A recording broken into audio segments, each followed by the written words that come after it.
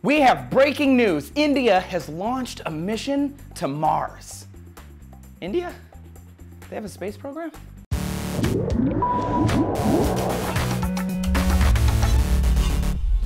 Hey space lovers, Trace here with your D-News Weekly Space Update. This week, India launched an ambitious mission to the Red Planet. Their launch went off without a hitch, and when the probe, named MOM, from Mars Orbiter mission, gets to our neighbor planet, it's going to study the Martian atmosphere. If MOM gets there safely, India will become the 4th space agency to probe Mars, and this got us thinking. Last week we talked about the UN's plan to defend the whole Earth from asteroids, but how many other nations even have space programs?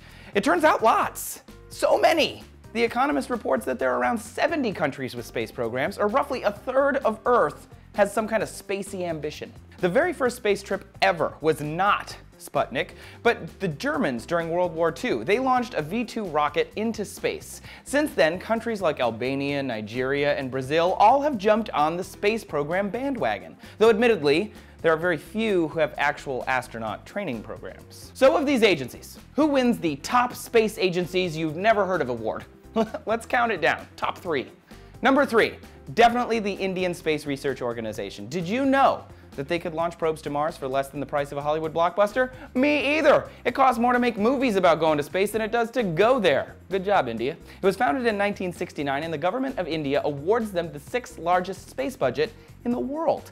They could have been higher up on this ranking, by the way, had their plans to launch a manned space vehicle succeeded in August. Instead, plans were canceled and are no longer considered a priority. They also have yet to create an astronaut program, so there's that. Number 2 space agency that you have never heard of would probably be the French space agency, Centre National d'Études Spatiales. So France has a space agency, huh? I would not have thought that.